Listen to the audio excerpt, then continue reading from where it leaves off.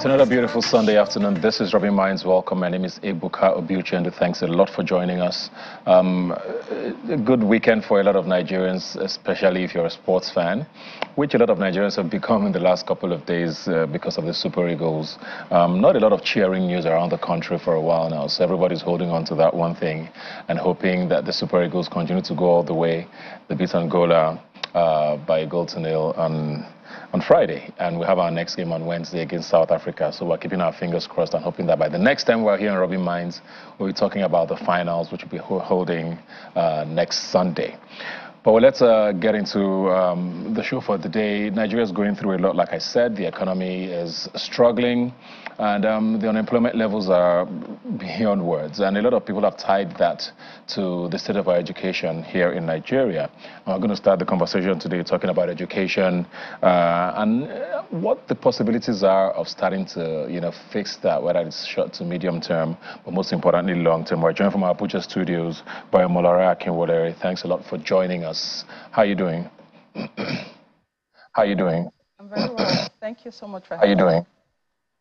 Thanks a lot for joining us. Now, you are the founder of Lara Craft Toys and a director at Judy's Preparatory School, so you have sort of a hands-on idea of how things are going. There's a lot of conversation about, besides on the one hand, the number of out-of-school children, which is the highest in the world in Nigeria. There's also the talk about the quality for those who are even in school. And, we hear all of these stories about, employers talking about, trying to employ people or get people on jobs, and we hear all the stories about the qualifications not being as good as they used to be. How bad are things, especially at the foundational level? Because most people will tell you that, that's where things get set. The primary, and before you get to the tertiary level, a lot of the soundness of the individual is already formed. What's your take on how things are right now?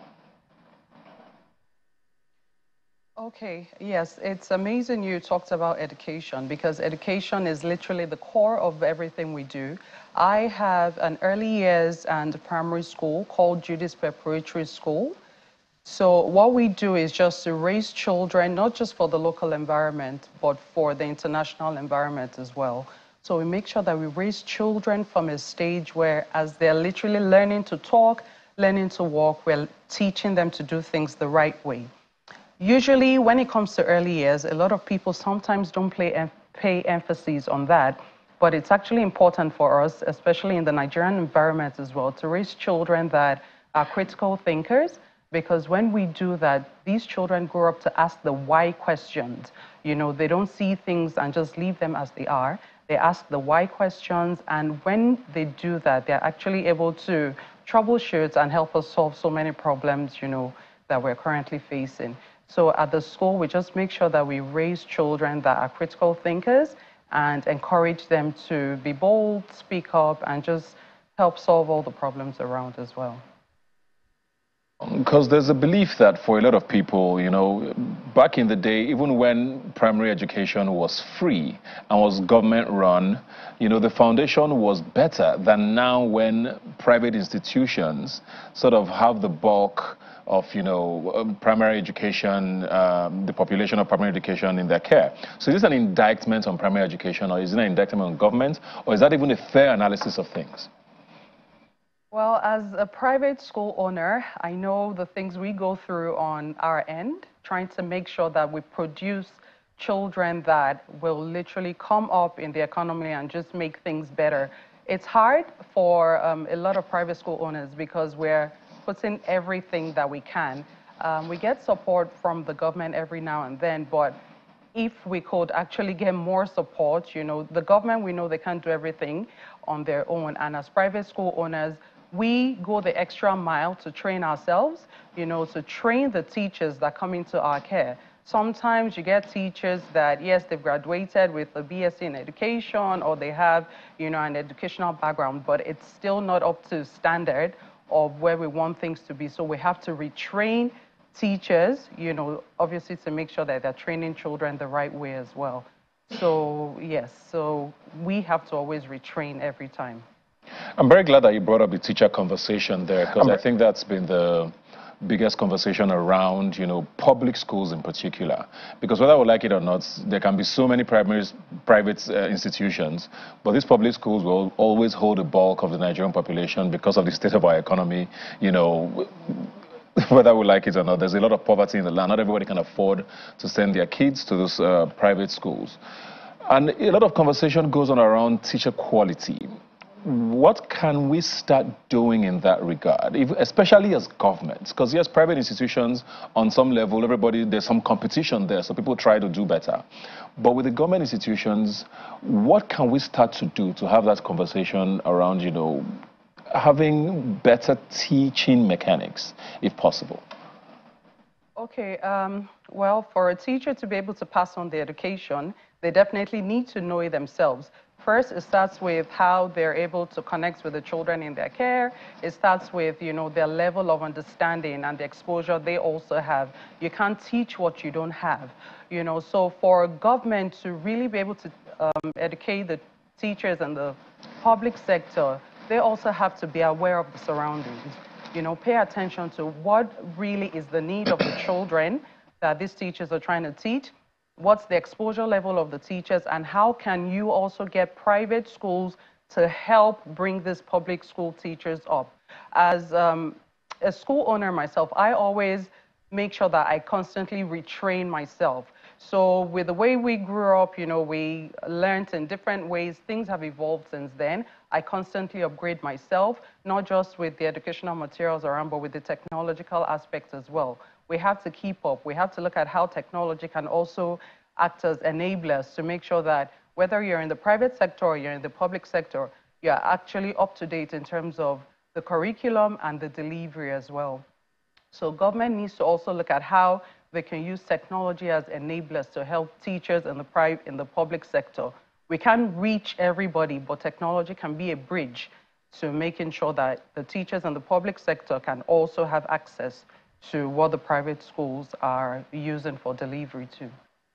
So I want to talk about, what do you think? I mean, you run a preparatory school, so that's really young, right?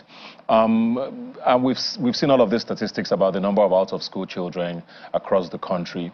Is there really a point where it becomes, for want of a better phrase, too late to save people, to get back into the educational system? Is there an age where you feel like, because we live in Nigeria, we go around the streets, we see a lot of young men and women just sort of sitting idly. There's talks about that generation already being lost, because we have left it too late for them.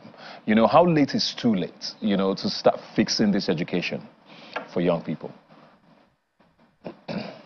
Okay, it's never too late. No matter the age you are, no matter the children that are out there on the street, I would say it's never too late. And one thing we should always try to put into consideration is that children have different levels of knowledge, they have different skills. So whether they're too old or we feel that, they're young enough, we should actually try to tap into what the children's skills are, what their interests lie in. Not everybody will go down the academic route. So if they don't want to go down the academic route, how else can we make sure that they use their interests to become better citizens? So we have to tap into what the children like. They are never too old, and it's never too late for someone to learn something new. Technology look like now, especially at that stage, the foundation stages, from let's say 3, 4, 5 years old till about early teens, when a lot of the formative years happen. What does technology look like, especially in a place like Nigeria where, we are not necessarily in the first world space? Affordability, access, what does it look like? Okay, technology, whether we like it or not, is everywhere. So we have to keep up. And it's funny that children, especially from that age of 3, 4, 5, they are very, very conversant with technology.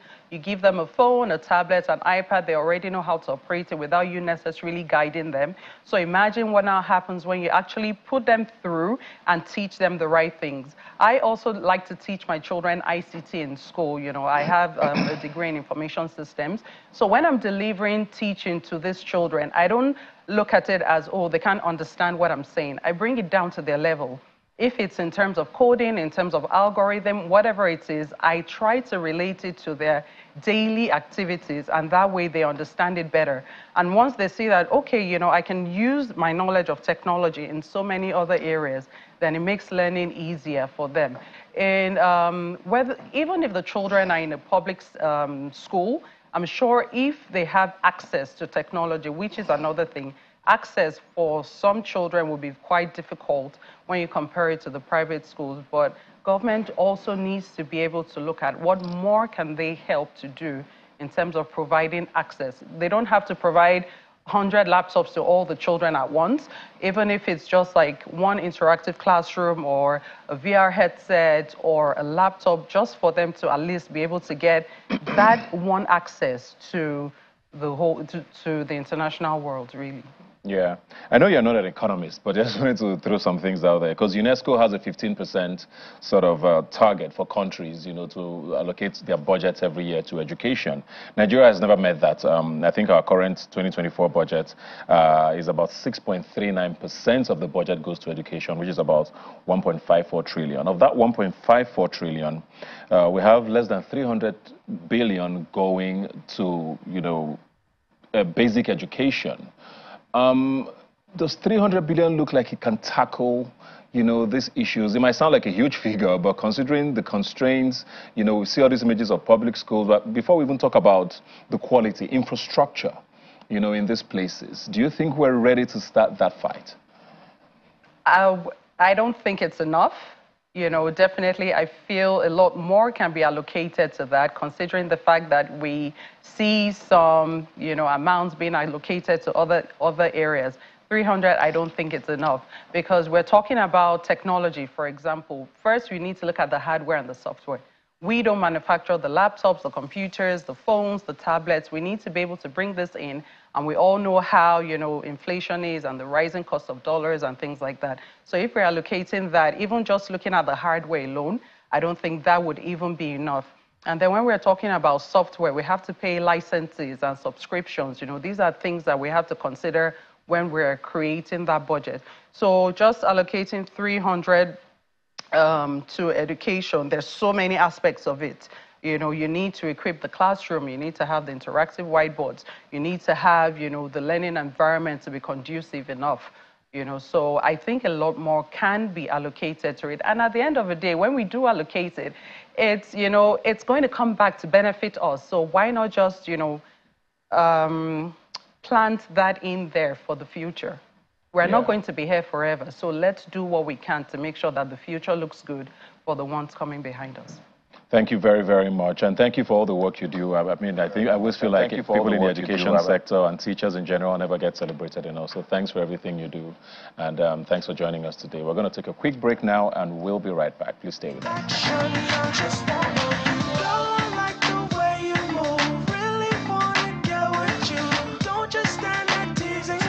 All right, welcome back now. Let's shift our conversation now to the state of the nation. There's a lot going on, like I said, in the country. Besides the fact that the Super Eagles are trying to give us some joy, there's way too much happening, and I have a special guest here with me who I know has a lot to say about it. Seun Kuti, thanks a lot for joining us. My brother, how you doing? Very well, thank you. Happy New Year. Happy New Year to you too. Before we get into the country, I know the Grammys are happening tonight. Yeah. You are a former nominee of the Grammys. Well, I mean, today's one as well. We're an album of the year. With, that's true. That's true. Yeah. Why are you here? It's not my album, per se. You know, but I'm just in the project, and we want to win, so I'm rooting for her. How do you feel about Africa finally getting a category of its own? Do you think that's patronizing, or do you think it's about time? No, I think, you know, as you know, music is a very social thing. Music is a universal language. Yeah. You know, what I want to see is us also bringing up awards in Africa to that prestige. You know, the way we all make ourselves available for them, there has to be a time that they all make themselves available for us as well, and put our shows on the, you know, that we don't have to all carry everything that is of value from our footballers to our award shows and everything to America before it can make sense. Africans must enjoy something too, you know. Yeah, it has to go both ways. I totally agree with you. We're speaking of the fact that Africa has to enjoy some things, because a lot of them can't come here because of the way things are here. Now, 2024 has started very brutally for a lot of people, almost worse than the way 2023 ended, and that's saying something, because last year was very, very tough for a lot of Nigerians. You are very outspoken about, the state of the nation. What are your thoughts on where we are? You look at the budget, you look at the president, who's currently not in the country. The insecurity seems to be going crazier by the day. Where do you think things currently are? I think people are not going to like this, but we are in a state of, I think, we don't understand, and I once again say the word professionals of Nigeria. We don't understand that our talent is not for self-enrichment. It is to develop our nation, and this is where we truly drop the ball by not engaging our talent, with our national development. Thinking our national development is some abstract thing that will impact us. We don't understand the stage that we are in nation building, So everything that is happening in Nigeria is tied to the system that we operate in Nigeria, that legally locks out millions of Nigerians from the benefits of their nation. You understand? And if we continue, and Nigerians like to argue about our situation is like a train going off the cliff. All of us were in this train and we can see clearly that this train is going off the cliff, but we're arguing about the driver. Oh, this person should drive the train. This person should ride the train. This person must drive the train. This is the best driver of this train. Nobody's talking about stopping the train. That we got to stop this train and leave this track, because this track is going off the cliff. That is the only argument that makes sense in Nigeria. Every other thing that people bring, even to the we want our outside nation, we want Yoruba nation, even up to that argument, is putting the cart before the horse. You understand? Because even if we want a nation of our own, why aren't the Yoruba elites first of all discussing food security? Before you even announce that you want to be a nation, you must be discussing how you want to feed your people. How we grow our pepper. Or is it the Hausa people that want to lock out of our new Yoruba nation, that want to go and import pepper from? These simple questions. So for me, I'm not really, I look at Nigeria and I see that the larger issue is that we are still under a neoliberal, capitalist, white-dominated system that we are imposing on our people by force. And we complain when that system impacts us, meaning dollar is heavy, we can't buy those international goods we like, we can't take these international trips we like, it's more expensive for us to pay our international school fees, these are our expensive private schools, and all these things that dollar affects. As if Nigerian people have not been suffering in their millions when dollar was 1 naira to $1. So I just want to get a sense of where you're going with this, because yes, I think, let me take it back again to last year, because I know you did get a lot of talk during the elections last year, whether it was the fact that you were supporting the candidate or not supporting another one, The present government came in with a lot of promises, which we all heard, and a lot of those promises are starting to look like they were just promises, whether we're talking about the fact that insecurity was going to end. Mr. President did say he was going to hit the ground running. He spent a bit more time outside the country than he spent here. What is your assessment of this government in the last, let me say, 9 months now, which they've been in power? I'll not only give my assessment now, I'll make prediction like pastors for the next 3 years and 10 months that is left for the administration, that nothing much will change for Nigerian people. Things are worse, and nothing more will change for the Nigerian people. Because why do you think that is? It is hidden in plain sight. There's not enough investment by the people in control of the commonwealth of Nigerian people back into Nigerian people. You understand what I'm saying? Okay, let me use something simple so that, so let's say you go to school and you study history and you come out of school as a historian. Where's the investment in that field to employ you? It's not going to create itself. When you hear the Smithsonian Museum, when you're hearing all these big cultural art centers in Europe and America, what do you think is paying for it? Do you think it's only his tax money that is paying for it? Where's the research and development in space travel, space tech? So if you're a robotics engineer, rocket scientist, rocket engineer in Nigeria, what is your hope if you don't run away from the country? Because there's no investment So did you see this before the election? Yes, and that is what I was saying. So you're saying Mr. President was bound to fail anyways? This is what I was saying before the election, that we are arguing about 3 candidates that the only thing different was their names. If you look into to what they promised Nigerians, it's the same thing that they were going to execute. Whether we like it or not, all the candidates said they were going to remove subsidy. All the candidates said they were going to fix the dollar rate in their own ways. So this is the same, because they are confined to anti-African policies. They are confined to these policies and this ideology that cannot move African people forward. They are afraid to take the necessary steps to invest the natural resources that belong to all of us.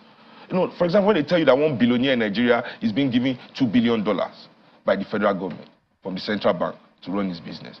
Do you think this $2 billion is printed by the central bank? Where's the dollar coming from? The dollar is coming from our crude oil money that belongs to all Nigerians, used to invest in one person's business. They didn't tell you go and find your dollar in America.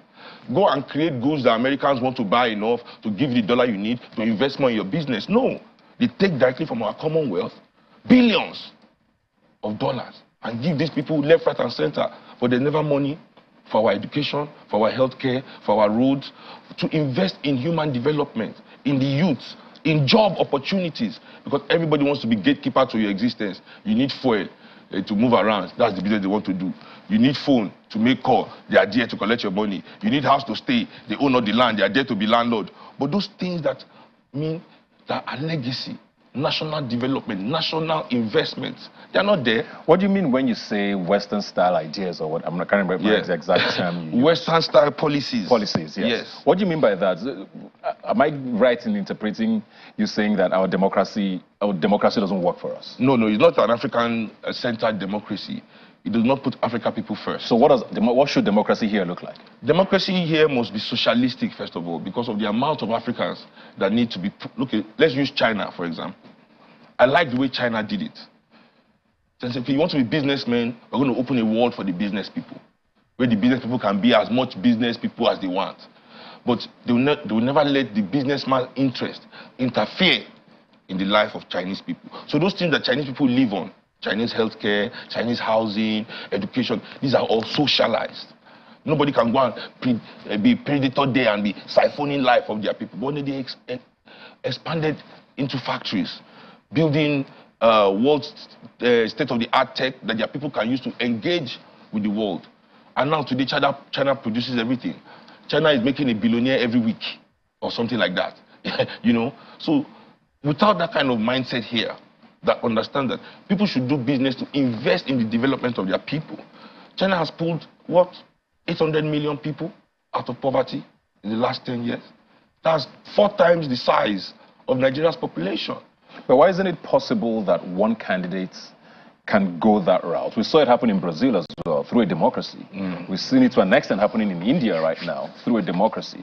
So can't it happen that same way, where someone comes out and sells this idea to you, but yes, I almost feel like you would never believe a politician who says that? India is not the same as what they are doing in Brazil. Yes. And if you look at what they are doing in Brazil, also they've been pushed back with Bolsonaro coming in, and now Lula has just come back after they took him to prison. Because you have to understand that we, the professionals of a country, it is where we lean that the country goes. It is because we are willing to align so much with our oppressors, right, that things are the way they are. That civil servants are willing to take orders as long as their own families get their benefit through the back door, as we all do. Lecturers and all the things they do, policemen and their bribes, bankers and the money laundering, all these things that we are willingly doing, acting as if it doesn't have an impact on millions of people, in the lives of millions of people. So it is we that we have to create this idea and back it up. Because the elites will not do it because they benefit too much from the suffering that's going on in this country. We, the professionals, instead of us to come and pay lip service to our people, as if we are complaining really about what is going on in Nigeria. Because I said, when dollar was 1-to-1, millions of Nigerians were suffering. When fuel was 11 naira, the first time I bought fuel in my dad's car when I was young, it was 11 naira per liter. I saw them, but I could guess that somebody is buying fuel. Millions of Nigerians were still suffering. And people were talking about it then, but nobody cares. So the more the suffering is touching the things that we exist on, that want to act as if, like, So now we have to pause, look at the whole picture, and as Nigerians decide. We really have to make the decision. People think it's just a joke, but we have to decide the country that we want. And it is our decision, not any politician or elite. But how does that decision get made? Because whether we like it or not, this is our reality. Yes. We have a democracy that was handed to us by the military. Maybe not the best, but it's what we were handed, right? We're in our 25th or 26th year. I'm not sure exactly the number now. It's going somehow. Yes, faltering a lot. And like you said, the poverty levels are crazy, but it's what we have. Right? And we'll always be presented with this case where it was always two parties, now there's a third one, or at least there was a third one in the last elections. These are the options Nigerians have. So when you say Nigerians have to, what does that mean? It means that we have to organize outside of the narrative of the elites. These things that concern all of us that do not affect them. I mean, how can somebody whose children are all schooling abroad... You keep saying we. Are you not one of the elite? No. My family, we've committed class suicide, and it is evidenced by the burning of our house and the killing of my father's mother in 1977. But you were also in it. We were in the elitist group, but they kicked us out. Long time ago, they've thrown us. I mean, you know, like when those men throw out their wife, it depends on all the neighbors, and you see all the load flying outside. That's how they kicked us out. It was not some secret pushing out. But it is the truth, though, because certainly Africans are at that stage where we are unlucky because we have elites that are not on our side. We are the only group in the world whose elites are not on our side. They're on the side of the Europeans or the Arabs, you know. So we have to look outside of this narrative and understand how to organize around those things that we care about and be willing to put ourselves forward to build the bridge to our brothers that do not have. Last time I came to your show, I said the same thing. We that have been given some comfort within this oppression cannot think that we are special. We are giving it because it's special and it's blessing. No. The reason is to build the bridge to our brothers who have been locked out of the world, locked out of life. Let them know what is going on and organize together to take the political power from this group that don't know what to do with it and use it for the benefit of our people and stand on that promise with them. It will be a camaraderie. We're not doing it because we want to rule them. We are the ones that know best. We want to come and be... We'll pick leaders from them too. We'll educate them, we'll show them the world so they can be leaders too, so they can govern their own communities. This is our task. How is that going to work, though? We don't know. We've seen that, I don't know if it's the politicians who have done it deliberately, but we live in a time now where, I don't know if we're more divided than ever, but at least in my lifetime, this is probably the craziest. Maybe social media amplifies it a little too much. But we see all of this religious and political and tribal divide so deep now that it's almost impossible to have certain conversations with certain people anymore. So how do you organize that? I don't want to talk about the person's religion or tribe. I want to let him know that your child is not going to school. You can't pay school fees. Me too, I have that same issue. This is what we want to discuss. I have a solution that can solve that. Are you interested in your child eating 3 square meals a day, going to good school and living in a secure space? I'm sure you want to discuss that regardless of the religion. But isn't that person really suspicious of you? It doesn't matter because it's not only me. We have to build among people like him too. So you have people from his own side who share his own this thing. I don't want a Yoruba man to impose his own vision on the world on an Igbo man, or Igbo man imposing his own. We cannot have minorities in Africa when we are minorities in Europe and America. As I said, this world is what excites me. We have not seen it, but it's our responsibility to create it. We cannot be afraid to imagine that way. We can't be afraid of, oh, we don't know what it will look like. Take the step first. Me, I've been to Oka in Anambra State to mobilize and organize with people there. And their level of organization and willingness to accept me went far beyond my expectation. I've been to Kaba in Lokoja to organize with people there. And their willingness to accept me and understand and try to build with me went beyond my expectation. So it is because we haven't taken these steps. And we believe in this picture that has been painted of how everybody is just... It's a lie. Could you have had, I mean, because you're saying it to me now in a reasonable way. Could you have done that with Peter Okoye from P Square? When you guys had this back and forth on social media, right? It looked like a battle. It didn't look like a conversation, which is what I always say about how it boils down to this combativeness every time. People interpreted it to become a tribal thing eventually. But do you feel like that was one of those moments where a conversation could have been had? The personal is not the political. I can build with you politically without having any personal relationship with you. So was that political or personal? It was personal. Okay. He took the political personal. So I had to respond because whatever I said about Peter Obi, you know, doesn't warrant anybody to respond and call my family and everything into it. So if you think the political is your personal business, okay, let's discuss personally. You know, but I don't have to be friends. No pun intended. No pun intended, exactly. Oh my God. Thanks for pointing that out. That was good.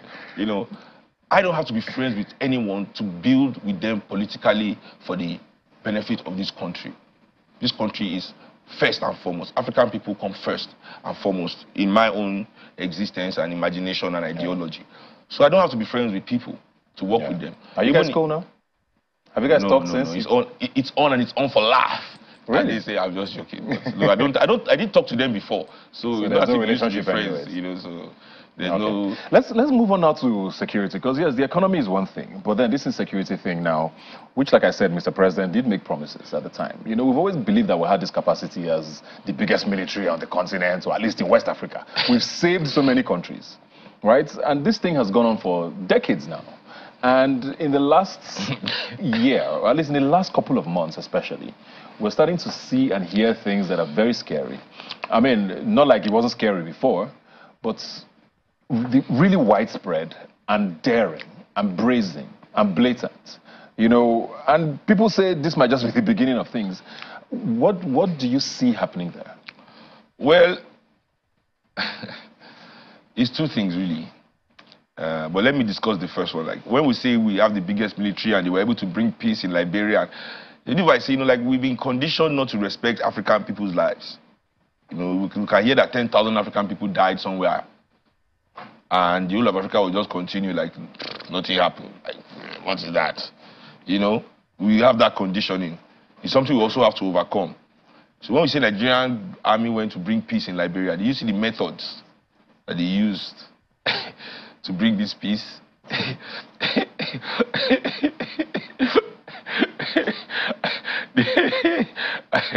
So I don't think Nigerians want these methods to be applied on our own soil. And this is kind of what is hindering the Nigerian army as well, that they cannot go in and do the Nigerian army, like Zaki Biam and Odi. You know, they've done it in Nigeria. Like this insecurity, you know, it started in Bayelsa one time, Nigerian army went there and Nigerian army there, Zaki Biam, under Obasanjo, you know, it's almost genocidal. You know what I'm saying? Like wiping out a whole community because of the actions of a few, like what Israel is doing in Gaza right now. You know, I don't think we want such actions to be taken. So that's like the issue with insecurity in Nigeria is tied down to the fact that there's mass poverty. We cannot deny that it is the poverty in the land and the lack of opportunities. And not only the lack of opportunities, they're in the midst of all that opportunity. The children of all these rich people are just throwing their wealth in the face of all these poor people, using it to talk down on them. Well, something's got to give. Do you think Mr. President has the capacity to fix it? Nigeria doesn't have the capacity to fix it. In this current system that we operate, we have 200 million people. How many people are in the military? How many people are in the police, really? Can the police really employ the amount of personnel that they need to?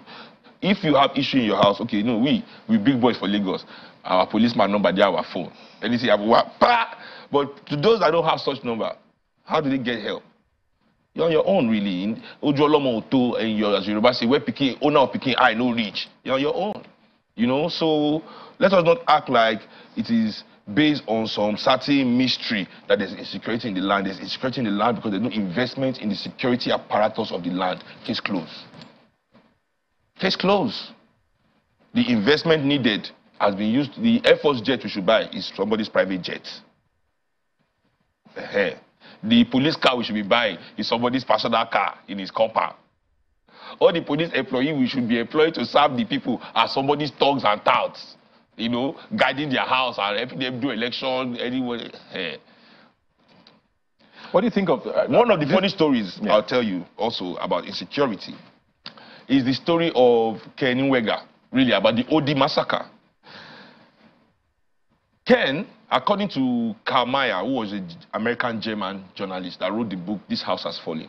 And in his book, he claims that Ken Nwega was one of Alimi Seha's lieutenants. And he was the one, after the election, that there was no work, was robbing people on the highway. And was really brutal. He now killed 9 policemen. So Obasanjo called Alimi Seha to arrest him in Yanagwa. Obasanjo didn't want, didn't want to arrest him because Naingai. Obasanjo had declared state of emergency in Bayelsa State. Ken ran to his town in Odi. That's how Obasanjo sent army people there to meet him. That, according to Kamaya. If we say that this report is true, because nobody has sued Kamaya till today for libel, nobody has sued him. Well, I'll not be surprised if after this order somebody comes to sue me. She will say, as if I'm the one that wrote the book. I'm telling you, I can't tell you. I'm in court right now. I can't even begin to talk how crazy this country is. Seun's views are not the views of Rubbin. Kamaya's views in his book are not the views of Kuti. I'm just saying what I read, you know, and that nobody has countered it. I've not read any article to refute his claims. You understand? In that book, This House Has Fallen, you know. Nobody has refuted that. So if that is true and nobody has refuted it, that means the direct link between these people causing this crime and politicians also. So I just wanted to get your thoughts on this, because I like to go back to what our reality is, yes, whether we like it or not. And I just wanted to get your thoughts on the fact that this is happening. We've had a very tough start to the year. January, insecurity and all of that. Mr. President is not in the country. He's on a private visit to France. That's what he told us. We don't know what a private visit means. He's hardly addressed any of these issues. He has gone to visit Macron. So what do you think about what this picture looks like? A private visit means he has gone to see Macron for his personal business. Let the man... See, one thing I know is this, as I said, until we have leaders that are dedicated, you know, whose children are all Nigerians. Yes, you people have... Let's call all the governors and presidents of Nigeria. Let's bring all their children. Let them present their passports. Yes, you, father of foreigner, you tell them you want to give my own child a future, but your own children are all foreigners, but you are building future for my children. So it's these little things that we used to know what is true and what is not true, you know, about what's going on in this country. We as the people, we must be the ones to do the work. That's just it. Many of these neighborhoods that are being attacked is simple displacement. It's the same technique they are using in the Congo. When you don't know, they have all these technologies that are beaming into the ground now, that, you know, electromagnetic pulse going into the ground, knowing what is in the ground, scanning back images. You are living on billions. You don't know that there's trillions of dollars flowing under your leg. You are just a common villager going to your farm every day, living your simple life. Don't know some multinational billionaire from one country, just they plan your downfall. Calling guys, they arrange. They'll blame it. Africans are barbarians attacking them. Say, clear that neighborhood.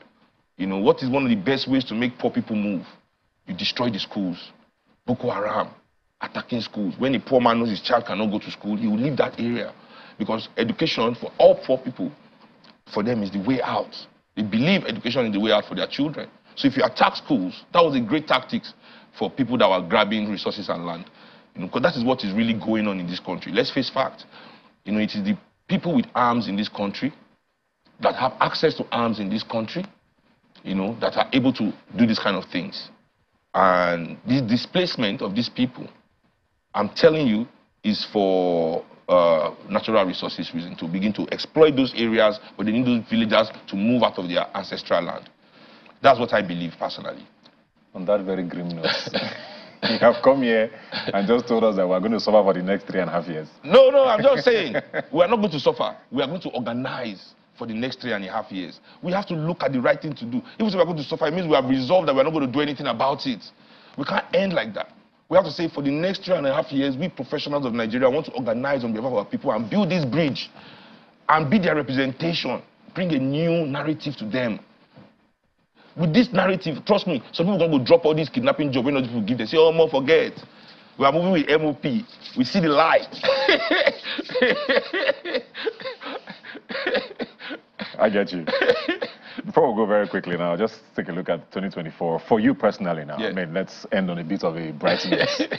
I mean, congratulations again on the Grammys. Hope you win it today. Yeah. But I mean, what's your plans for the year? Especially music-wise. My first album in 5 years is out this year. Oh, really? When? I don't know. Anytime from... Because if you give us a date now, you have to stick to it. No, I can't give a date yet. I can't give it, I'm not even going... I finished recording. No. We can't do first quarter anymore, but second quarter for sure. We're going to do first quarter, but this whole award season has tied up my producer. Okay. So we haven't been able to finish. Lenny Kravitz is my producer, by the way. I'm not just trying to drop names or you know. Really? Yeah, he's my friend, you know. Zoe Kravitz's dad. I don't know if you know him. Yes. So we're working together on the project, and this award season has kind of slowed us down. And once we're done with this whole season, because he has a lot of things to do, we'll finish the project. Yeah, I have my tours, quite a few things that I can't even talk about yet because we've not really finished signing off on them. But 2024, you know, is a step in the right direction. Yeah. Are you finally accepting of Afro beats? I've always accepted Afro beats. Yeah. You know, but what I've said is that I don't like that people think it's an extension or a replacement. You think they are two separate things? Afrobeat, yes. But there's enough evidence that it influenced a lot of things. It's from the same tree, it's just a different branch. Okay. You know, and I think Afrobeat has achieved enough in the world today for it to be able to confidently beat his chest and say, yeah, we've been able to make African pop music. Yeah. Why can't we embrace that? Any Afrobeats artists on your new project? On my new project, that you can tell us? P-Square? I don't know. That would be great. Maybe I'll ask them. That would actually be great. They'll do it for free. Thank you very much, Seun, Thank you for joining us. And I wish you all the best with everything. And always good to see you here. No, thanks for having me. We'll take a very quick break and we'll be right back. Please stay with us.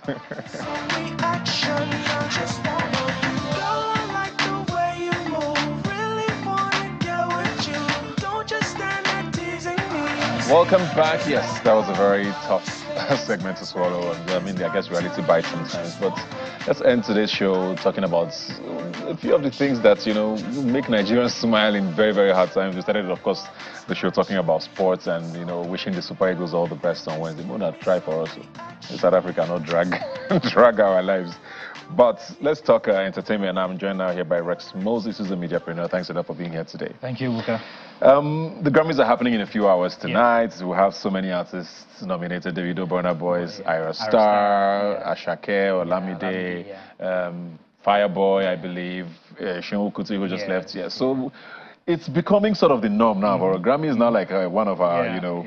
What are your expectations this evening, and who are you tipping to bring these things home? Okay, so to begin with, I mean, kudos to all the nominees. I mean, this is very great. We know so many Nigerians, and then this is huge for the music space. Afrobeat has come to stay. Then the world cannot deny how impactful the Afrobeat sound has been. Yeah. So this is actually good. Us getting recognition, and I believe it will even grow from here. Probably next year, maybe 20 of Nigerian artists will be nominated. Yeah. But having said that, I'm not going to pick any favorite because a couple of them are all my guys. So, but I believe for any of them that might win tonight, they deserve it. Yeah. They deserve it. All the nominees, they deserve it. So any one of them that win, a win for one is a win for all at the end of the day. Same question I asked you, let me ask you. Do you think having an African category is a sign of growth for Afrobeats, or they're just patronizing us? I think... because, I mean, why not put us in the mainstream categories, right? The thing is, I believe, is one step at a time. Yeah. And then I want to look at it from another angle. You know, there's this popular saying that JJ Okocha was so good, they have to name him twice, JJ. So probably we are so special, they have to create our own special category. we'll take that. Yeah. Let's move on now to Nollywood. And, you know, the last couple of years have looked very exciting, you know, for, you know, what's happening with... especially what streaming has brought to change the game. Yeah. Then, of course, at the end of last year into the beginning of this year, Funke Akindele smashed, you know, what looked undoable, you know, for years, crossed the 1 billion naira mark finally, and has set the pace now for what cinemas might look like in the coming months. Yeah. Are we still excited about, you know, where Nollywood is going? Because, you know, it looked like streaming was coming to shake things up. Now it looks like cinema is, you know, still has that foothold on things. You know, what do you think 2024 is going to look like for that space? Okay, so congrats to Funke Akindele hitting the 1 billion mark. And this is exciting, it's good. 2 years ago, I did a pitch for a blockbuster movie I'm going to produce later this year. And when I was presenting the pitch to one of the executive producers, and then I projected it is possible to do 1 billion. The question was, how? Is it even possible? Do Nigerians still go to cinemas? And then 2 years after, it happened. And then I'm like, yes. So what this means, you know, firstly is, to all filmmakers out there now, this is possible. To investors, it is actually possible. Yes, Nigerians still visit the cinema. They still go to they do still go to cinemas to see movie aside the usual streaming platform, because right now everybody wants everything at their fingertips, not wanting to go anywhere. But I feel the movie was so nice, and then the marketing and then the PR was so good. People just had to see for themselves, which is fantastic. So this is encouraging, and I believe for 2024, we might not get a movie that will do a billion this year, but I believe within 2 to 3 years, we'll get a movie that will probably do about 2 billion. Yeah. Yeah. But so as we get excited about streaming and cinemas, there's also a lot of downsides, right? True. I mean, first of all, let's talk about Malaika, which was produced by Tony Abraham, who puts in blood, sweat, and money into producing this year. I think she said it cost about 500 million naira to do or puts that movie together. Was doing very well in the cinemas, and then we suddenly saw a video of her with some perpetrators who she accused of, pirating her movie and sharing it across social media platforms. That is still a reality for a lot of people. Sure. How are we going to start having that, or starting that battle? Because we thought it was something that had died with the DVD era, but it's still there, isn't it?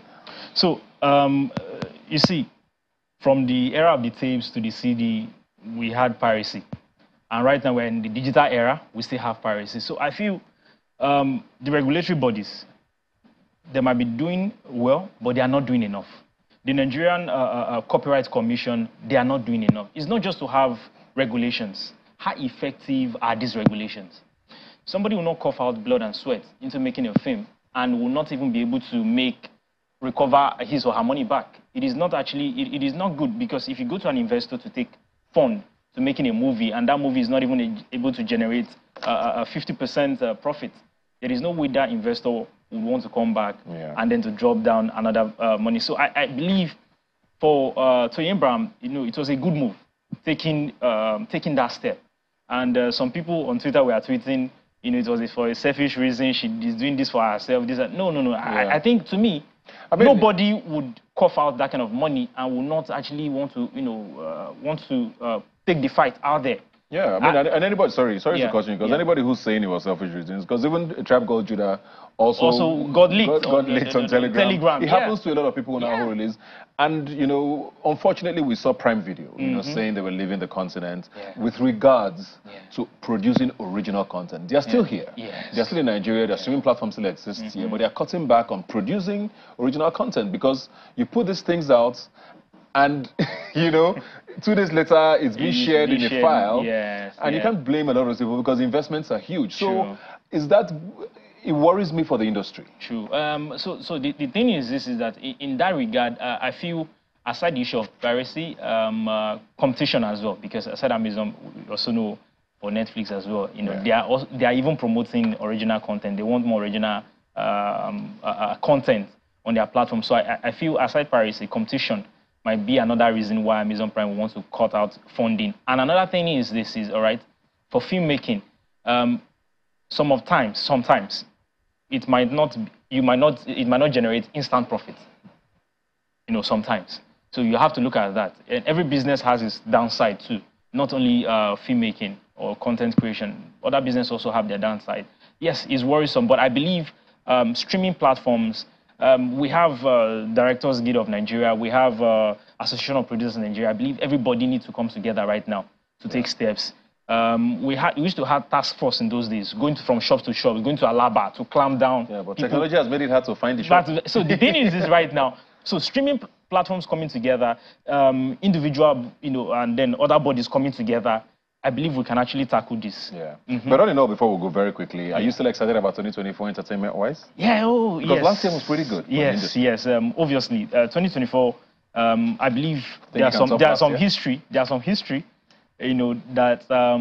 we are going to, there's some record we are going to break this year. Obviously, I see some movies doing crazy number. I mean, the Black Book on Netflix did amazing numbers globally, and then I know a couple of movies this year are still going to even do better than last year, obviously. We can only hope for. Yes. Thank you very much for joining us today. I mean, thank you. If it's the one thing that's working in the country, may it continue to work. But like I always say, you can follow the conversation on social media. Please use the hashtag Rubbin Minds when you send us a message. My name is Ebuka Obiuchendu, and I'll see you next time.